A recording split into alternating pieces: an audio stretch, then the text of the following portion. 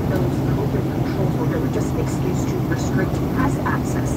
Now, this year's two sessions is significant because it is the first after Xi Jinping secured that president-shattering third term as party chief last October. Now, during this political event, he is now set to get an unprecedented third term as president.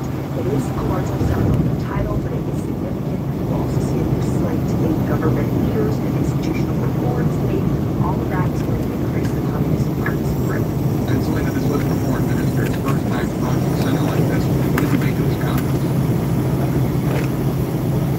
Yeah, usually this was a very fiery and combative press conference. Before this, he was actually the Chinese ambassador to the U.S. who's known as a very accomplished and measured diplomat, so very significant here that he makes such strong comments. At one point, he even made a showing a copy of the Constitution of the People's Republic of China to emphasize Beijing's claims that the self-governing democracy of Taiwan is part of its, quote, sacred territory. He also said the Taiwan issue is the bedrock of Sino-U.S. relations and that, quote, a red line that must not be crossed. Now, this press conference came amid reports of a potential meeting between Taiwan's President Tsai Ing-wen and U.S. House Speaker Kevin McCarthy in April. Regardless of where that meeting is held, the Financial Times said it could be held in the U.S. This is going to draw the ire of Beijing. It's going to increase already intense relations. All right, so thank you so much. I want to bring in on Senator Dan Sullivan of Alaska. We should note, of course, by the way, Xi Jinping, when he was reelected, it's by the National People's Congress. It's not by the people the way we do it here in the United States. Senator, how does the United States transition from this increasingly combative relationship with China into one that is less hostile? And what was your reaction to the new foreign minister's comments? Well, I know the foreign minister, and I think his comments about the United States needing to pump the brakes or there's going to be some kind of conflict. I think China, the Chinese Communist Party, Jake, is the one that needs to pump the brakes. Look at what they've done in terms of aggressive actions in the last 2 years.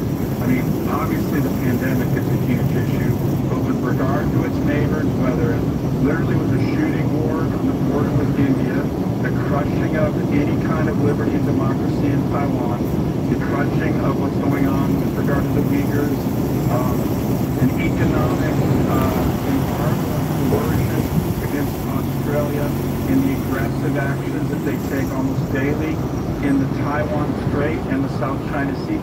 That's just in the last 2 years. So this is a regime that is showing very aggressive actions to its neighbors and all around the world.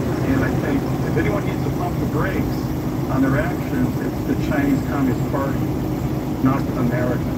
On the subject of Taiwan, there are reports that Taiwan's president is going to meet with Republican House Speaker Kevin McCarthy in April. Now, China's foreign ministry have warned McCarthy not to visit Taiwan, so it's possible the meeting might take place in California. We don't know.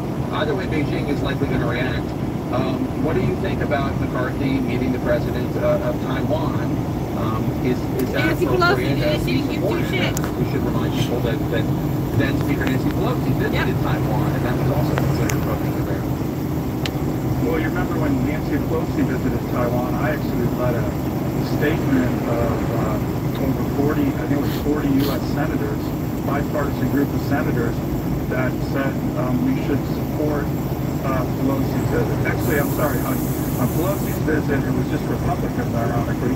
I actually think if the Speaker, the number 3 elected official in our government, wants to visit Taiwan, that individual should be able to do so, and we should let the Chinese Communist Party dictate where elected American officials can travel. You represent Alaska in the Senate. I want to ask you about the will